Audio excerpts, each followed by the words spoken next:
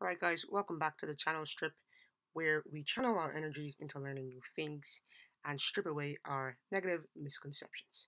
Today I'm going to be showing you how to remove a plugin from your Pro Tools insert. So what we're going to do is we're going to open up that mix window, which I did using the control buttons Control and Shift. Then I will just use any of these random ones right here. So what I'm going to do is I'm going to click right on the expand,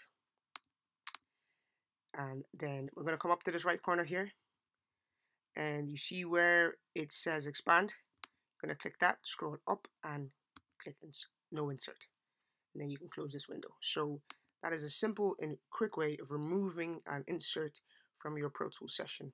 So that was bugging me and I thought I would share it with you. So thank you for watching this video, and I hope you continue to channel your energy into learning new things.